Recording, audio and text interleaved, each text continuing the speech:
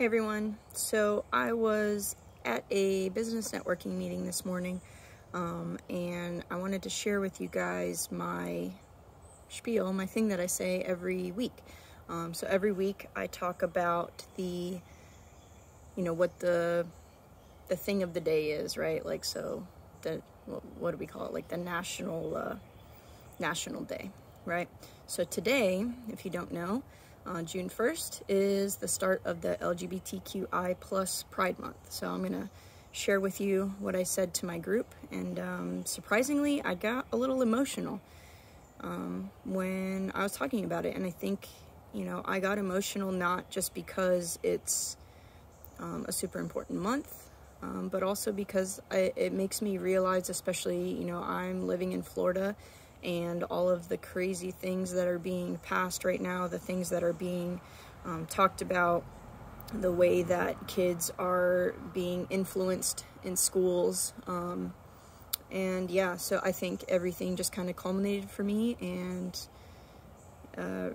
reading my talk today, or reading my spiel today, made me feel a certain way. And so I wanted to share that with everybody, because maybe it will help you. Maybe it will help someone that you know. Maybe it will just bring the conversation to the table a little bit more, and kind of humanize what's actually happening right now within our governments, and especially here in Florida.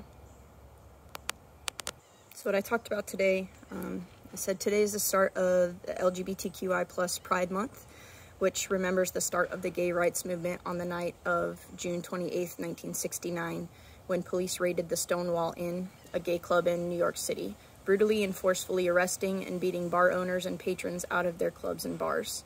To remember those that lost their lives to start the revolution of freedom for people in the LGBTQI plus community, we always offer a safe and judgment-free place to feel and move your best.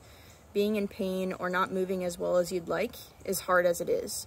But when you don't feel safe to be who you are, or share things in your life that directly affect your health and well-being, it makes it that much more difficult. So please tell the people that you know struggling to find a health practitioner that makes them feel comfortable, that at Body Mechanics PT we are here for them, and we're here for all of them. So I hope you guys can share this message with someone that you know, someone that may be struggling to find someone that understands them, or just wants to feel safe in their own health and wellness. We're here for them.